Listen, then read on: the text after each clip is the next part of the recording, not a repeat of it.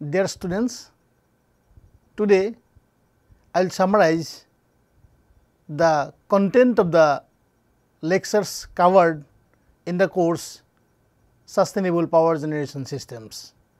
Of course, this is a very brief summary of some of the important aspects of this course, starting with the modules.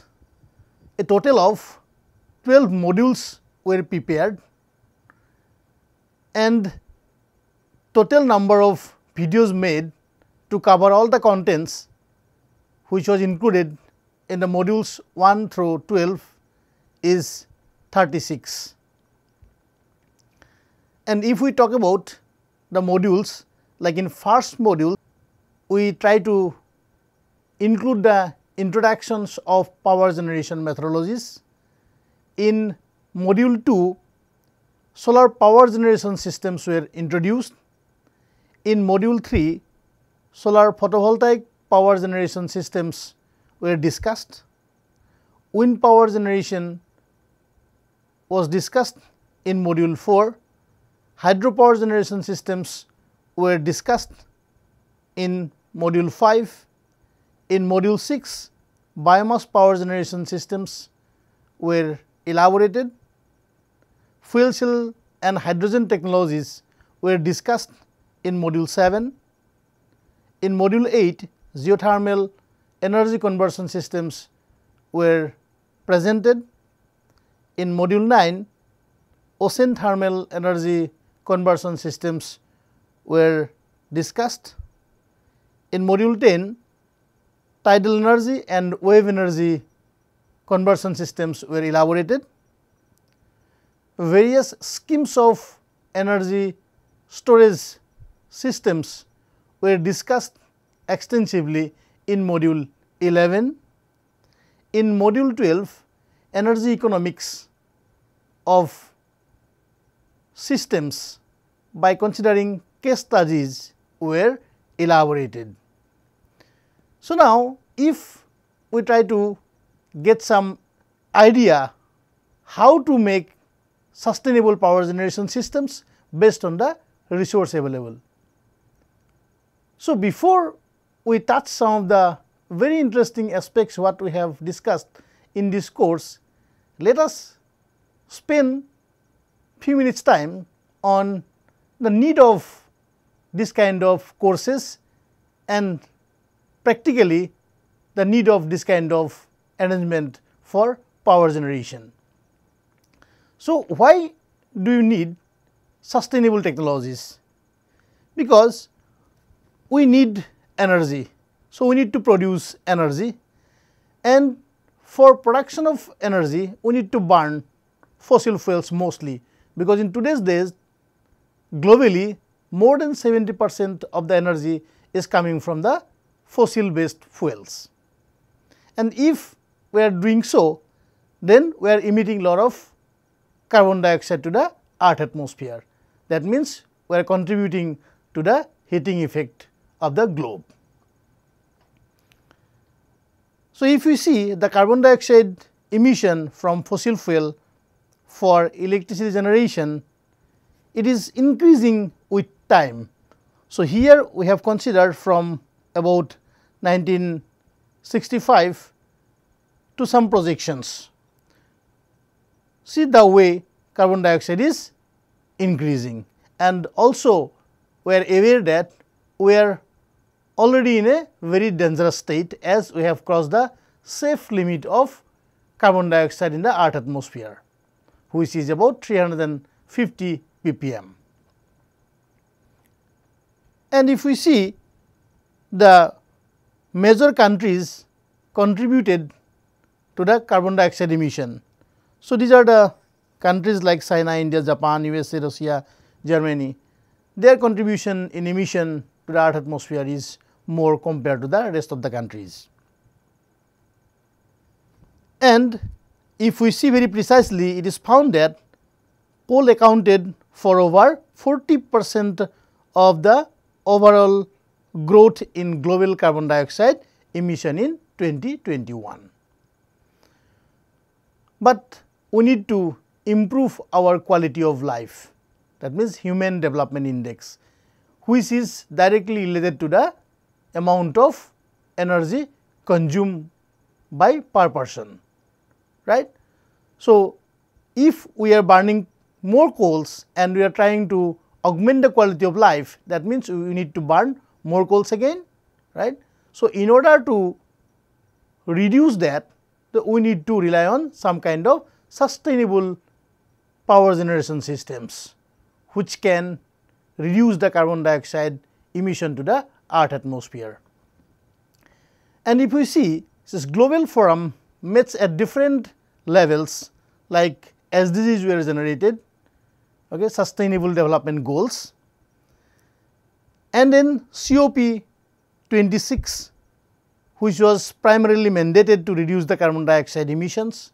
Then COP27 was to implement the agendas or agreed points to implement, and then recently G20, where 20% biofuel blend is going to be mandatory in Indian context.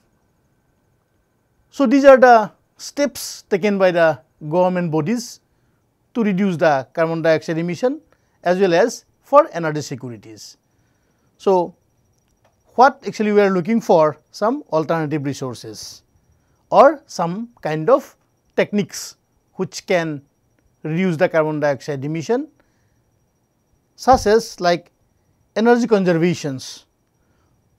So, for example, if we have a plant for producing some plastic products, if we do some kind of energy assessment, from that we can find out the scope of energy conservation. That means, we can reduce lot of carbon dioxide by doing energy assessment. Then energy efficiency. So, there are some of the components or machineries which are inefficient. If we replace those machineries, then it is expected to get higher energy conversions, and at the same time we can have some advanced technologies which can be used for the existing plant, which will be much more energy efficient. So, that way we can reduce the energy consumption, which are indirectly related to the carbon dioxide emission to the earth atmosphere. And of course, we can go for clean energy initiatives. That means, we can go for solar energy, wind energy, hydroelectricity, biomass energy, wave energy, OTEC energy, and all other renewable energy systems. So, based on the resource available, we can opt for the particular or suitable applications or suitable technologies for sustainable power generations. We discussed many scopes. Also, we have discussed some of the interesting aspects of connecting solar technology in combined cycle power plants. So, this is a gas turbine cycle. The exit of the gas turbine is normally at very high temperature. So, this exit temperature can be used to run steam turbine. So, if we think the temperature need to be augmented, so we can use solar field or maybe parabolic trough concept to increase the temperature of the heat recovery generation system, and then we can use the steam which is produced by designing this efficient heat exchanger, and that can be expanded in turbine and we can produce electricity, and this will work in a closed loop, right. So, this is one sustainable schemes, and also we have discussed extensively about wind energy conversion systems. As you can see, with time size of the plants are increasing. Okay. So, one plant can now give huge amount of energy, right. And also we have elaborated where this kind of plants can be installed and how big plant we can think of for energy harvesting based on the potential of wind energy. Also, we have discussed very interesting aspects of waste management. So, if we have variety of waste, so this waste can be used for power generation. For example, if we have horticultural waste, paper waste, cow dung and then organic waste, then we can think of a integrated energy conversion systems. Say for example, this waste we can collect it and we can cut it to small pieces and we can make pellets by using the pelletizer, and these pellets can be used in gasification system to produce producer gas. And if we produce or if we have lot of organic waste, so this organic waste can be used in biogas plant for generation of biogas, which is a composition of methane and carbon dioxide. So, this integrated approach to manage waste has already been elaborated in the video lectures. Just to give more emphasis on this kind of technologies, because this is somewhat like future for management of waste. So, in kitchen waste we can have vegetable waste as well as cooked waste. So, once we clean the cooked waste, that can be fed to the anaerobic digester to produce biogas, and the slurry which has come out from the reactor can be used as a good fertilizer. And also that slurry contains lot of inoculums. So, that inoculums can be used for degrading the vegetable waste in a different reactor, and then finally we can maximize the amount of biofertilizer production. So, that is how it is planned. So, we have kitchen waste, we can do pre-treatment and it can go to anaerobic digester, and also we can use cow dung, and horticultural waste, paper waste and cow dung we can mix it in a proportion and we can use briquette machine, we can produce briquettes and then we can feed it to gasifier system and we can produce producer gas, and from anaerobic digester we can produce biogas, and then these both the gases can be introduced in a dual fuel engine and we can produce electricity. And here the digestate can be used as organic fertilizer, and also we can enhance the quality and quantity by designing another digester, where we can optimally utilize the vegetable waste and the slurry, right. So, this is one of the very interesting sustainable approach for utilizing different kind of waste in two different reactors for power generation. Also, we have discussed about integrated gasification fuel cell cycle. So, here we have a gasifier, okay. From here we can produce producer gas and we can do some kind of cleaning, and we can also enrich the quality of hydrogen in the producer gas, and then that can be fed to the fuel cell for electricity generation. And the clean gases can be combusted in the combustor of a gas turbine, and an exit of the gas turbine we can have a heat recovery steam generator, where we can produce steam and we can expand the steam in steam turbine and we can produce electricity out of it. Here we can have fuel cell, from fuel cell we can get electricity, and we have two cycles. From gas turbine we will have electricity, from steam turbine we have electricity. So, this is a very interesting plant which is already installed in many of the developed countries. So, this is one of the sustainable approach of utilizing biomass for power generation. Also, we can have integrated gasification combined cycle. So, we can gasify and produce producer gas clean it and introduce in a combustor of gas turbine, we can produce electricity. Again we have heat recovery steam generator, we can produce electricity. So, that means we can couple two cycles, gas turbine cycles which is Brayton cycle and steam turbine cycle. So, it is Rankine cycle. So, cycles are shown here. So, two different power we can produce. Okay. Also, we have discussed various schemes of energy storage systems. It may be mechanical, electrical, thermal. So, all the things we have discussed. So, we can hybridize those technologies. So, here strategy is something like, if we are producing more energy during off peak hours, that energy can be utilized to pump the water from lower head to the upper head and we can store it.